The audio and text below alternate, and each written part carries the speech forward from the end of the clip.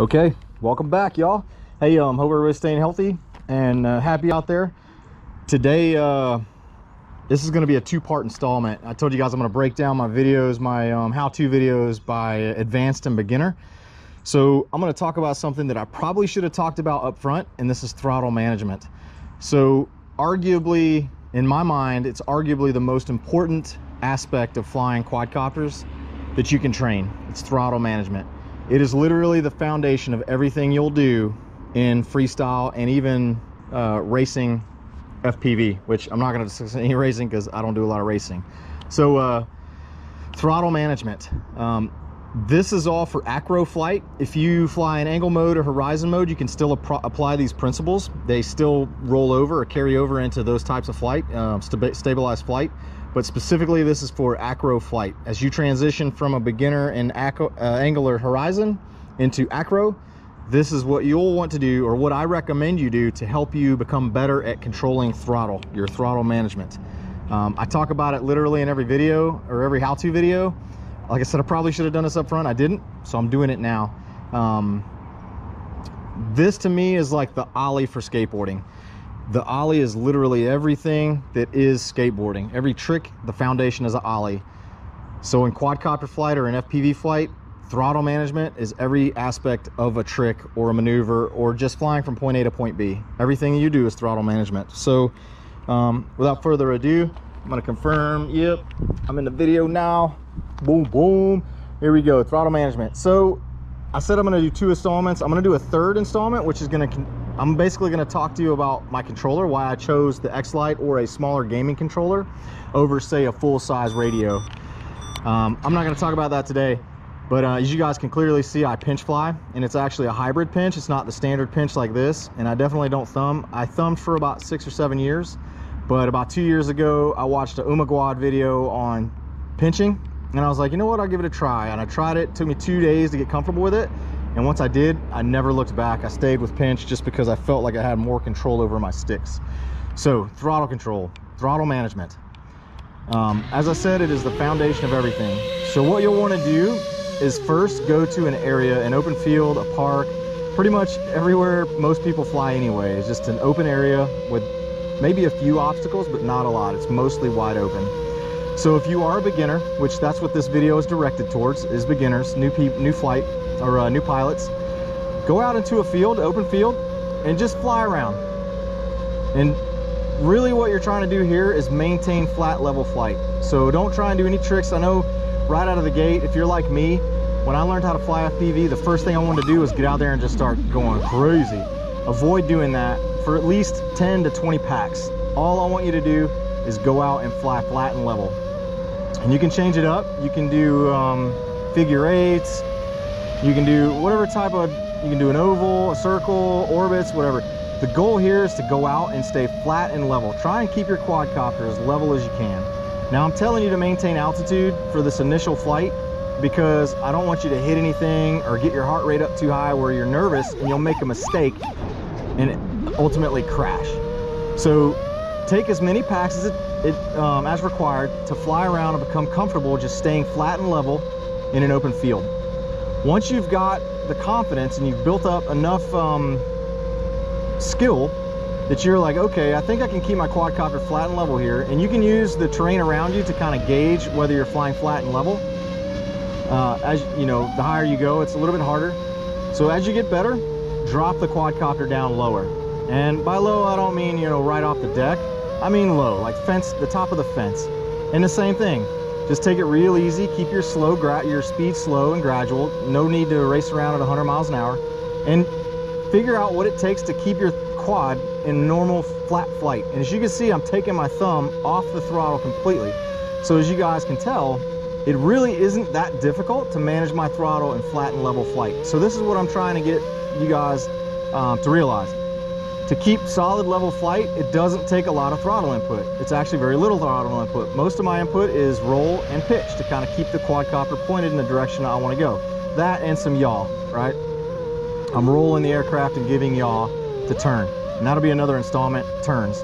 I'm not going to talk about that right now. So as you've gotten more comfortable there, get it even lower. Come all the way down. So Phase 3 of this will be as low as you can get to the ground without crashing.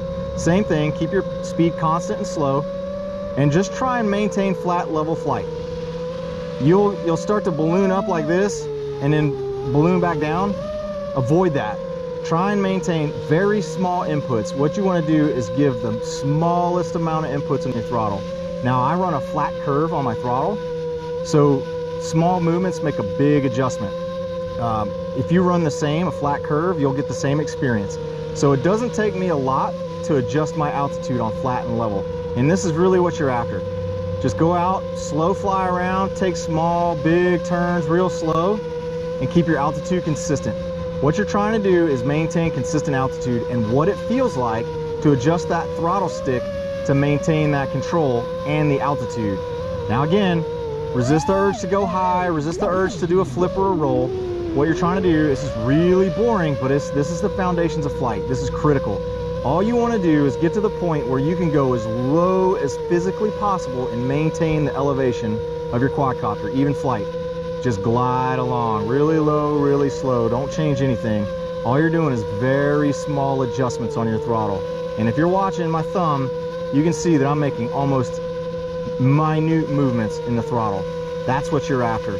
You don't need to do all these big movements to get your quadcopter to do what you want to do. What you're going to do is upset its flight and then throw yourself off. You want to stay calm, stay relaxed, take a few breaths, and get your quad down low. This is the goal. Phase 3, as low as physically possible, and just cruise the ground.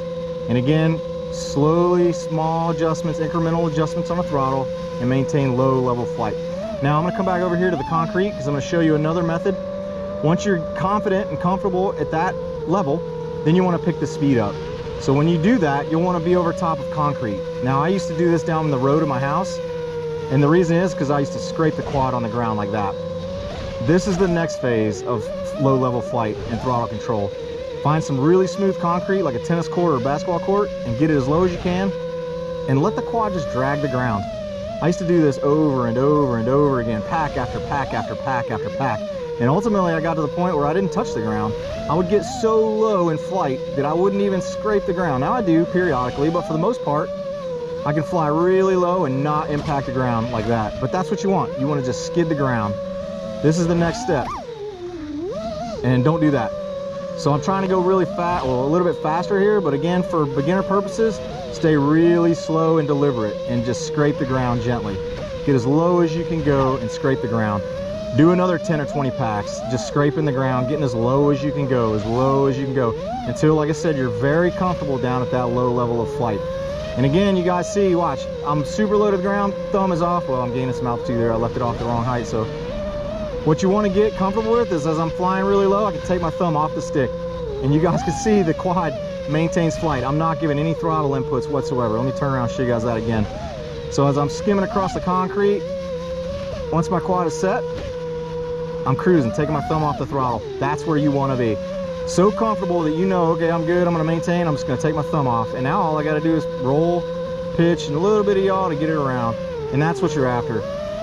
Now, next step as a beginner is popping up over obstacles and maintaining that same throttle control. So now that you're going really low to the ground, you're going to introduce phase 5, hopping over obstacles. This is where you really start to build that throttle familiarity. So over a fence, find a fence, stay really low, go slow, don't go fast, don't try and rush and be fast and just blast through it. So go under things, go around things, go over top of obstacles, underneath obstacles, and eventually what you're going to start learning how to do is throttle blip. So your throttle control is going to turn into throttle blip. And I'm almost out of gas here in my battery. So throttle blip is the next phase, and that gets you, and that's going to be another discussion for another day. But right now, throttle management, control, just skim the ground and be very gentle on the throttle. This is beginner phase throttle control. It doesn't take abrupt movements. Everything is a very finite, very small, very controlled, very deliberate maneuver, to the point where you can cruise and coast and just take your finger off the throttle and you're just controlling the pitch at that point. So hopefully you guys like it. Try to make it short and sweet. Got any questions, hit me up, and be looking forward to the next run of videos. I should be doing 2 or 3 more on throttle management. We'll do an advanced, and then I'll also do throttle blip, and then I'll also do one on why I use the controller that I use. All right, you guys, stay safe. Thanks for watching, And again, thank you for the subscribers that I got. Love you guys. 1,000 of y'all out there. Appreciate it. Be safe. Peace.